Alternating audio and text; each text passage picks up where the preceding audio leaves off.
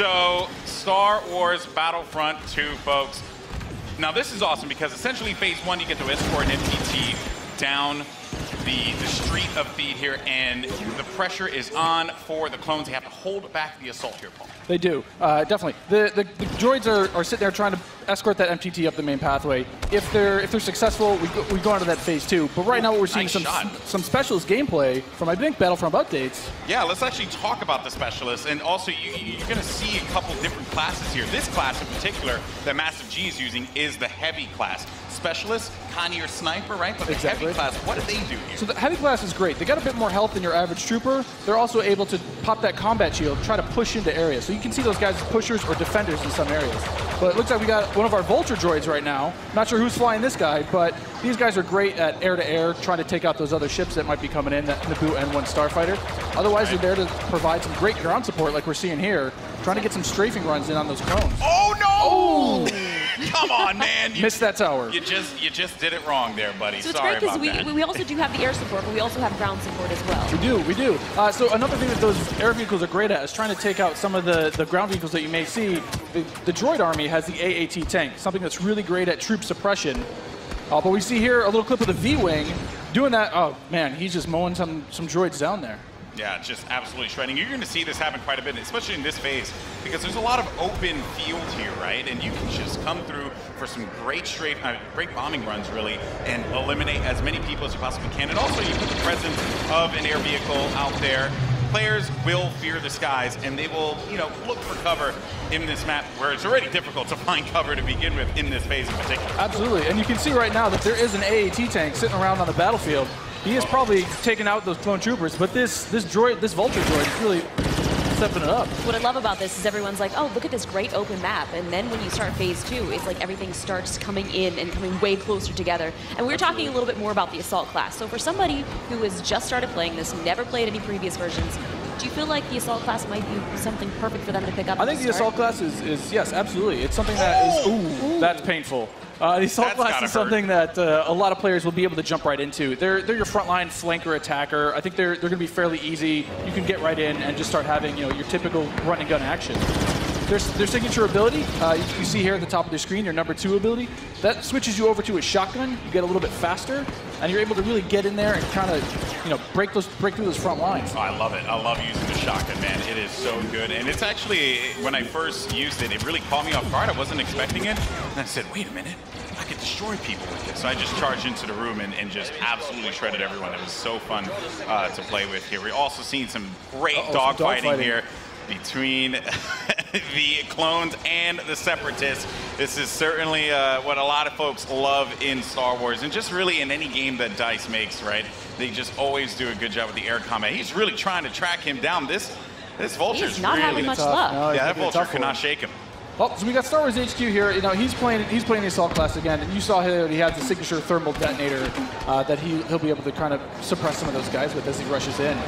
And there are different weapons as well. Like one of the guns that I would oftentimes use was the semi-automatic gun. It fired a lot slower, but you can get some great shots with it. And then there's also this nice compact SMG style blaster that really shreds through people in close range. I was using a little. I mean, we want to give you a little bit more weapon variety this time around, Yeah. Also, some AAT tank action here, and this is doing what it does best. It's suppressing that point, trying to keep those clones out of the way. They're trying to make their way forward as the objective continues to march down. He has to get away from that. He's trying to, I don't know, is he trying to flank the tank? That's not smart. I don't know, man. Maybe he will. Maybe you saw a little combat roll there. Got to give you some escape options in case you get into some hairy action. Uh-oh, we didn't get to see this one before. Finally, we haven't. Some ATRTs, yes. So these are great for taking out those AATs. So these guys are a little quick. They have an ion charge ability. That way they'll be able to do a little bit more extra damage against the tank should they see it. So you can imagine like 3 or 4 of these on the battlefield really rushing around points. Like, look at this. He's just Can you stop someone out? What can you do with this? You can run someone over if you want. I was actually going to say, could I get shot off of it if I'm on top of it because my body's exposed? That question was answered, instantly. Almost immediately. Yeah, almost immediately. Oh, man.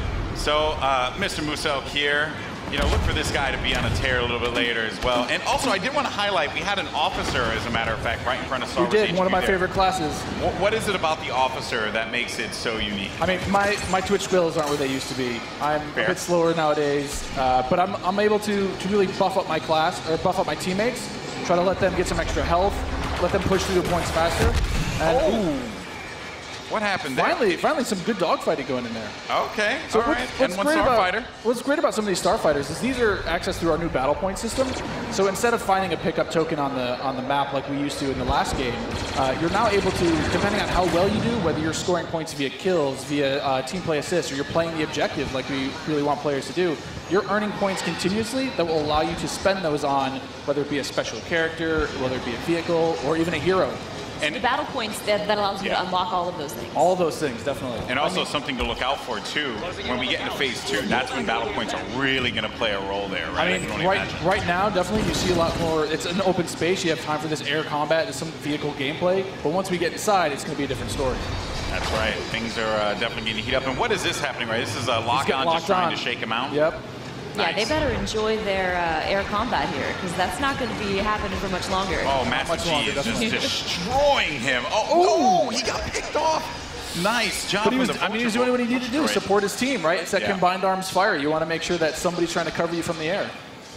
Oh boy. So, and you can see after every respawn as well, you get those how many points you're earning. Right? That's so you can use those later on. Got some specialist gameplay here as well. Maybe you can take off a couple faces perhaps. That and so in the specialist class, you can also deploy different types of traps as well. Yeah, absolutely. So they have access to a trip mine. So if you want to sit there and you want to be, that true sniper character, you set up some trip mines behind yourself, make sure nobody can flank you. But really, you're there to provide some of that cover fire for your troops downrange. And it's especially potent in this area because it is such a big open area. So that specialist will really shine in phase 1.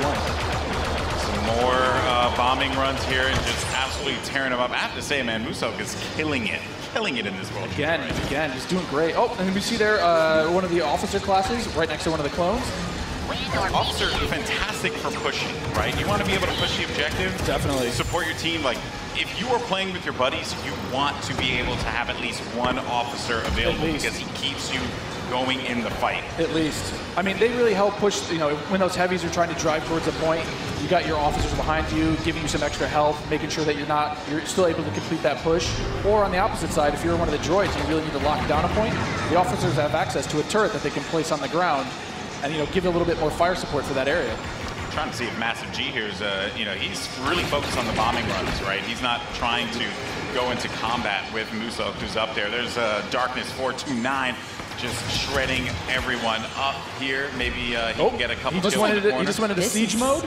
Yeah, this is happening. Oh, yeah, so tell us about the siege mode. How does this play out? In siege mode, for a limited time, you're able to just blow up some huge area effect shots. You lock down your position, but you're able to have a lot more firepower. We also just saw the B2 Super Battle Droid there as well. That's something you can get with battle points as well. Another one of my favorites. Yeah, you can grab those guys via the battle point system. Those guys, great at pushing points again. They have high health, a lot of rapid fire. Oh! Here we go. Oh, there it is. And this big explosion indicates phase 1 is over. Now